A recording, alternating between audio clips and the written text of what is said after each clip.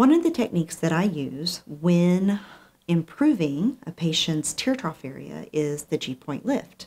This was developed by Dr. Bernardini in Italy, and basically what we do is we inject filler all along the tear trough ligament, supporting it in key areas to help improve the appearance of the under eye and give you a more refreshed, awake look.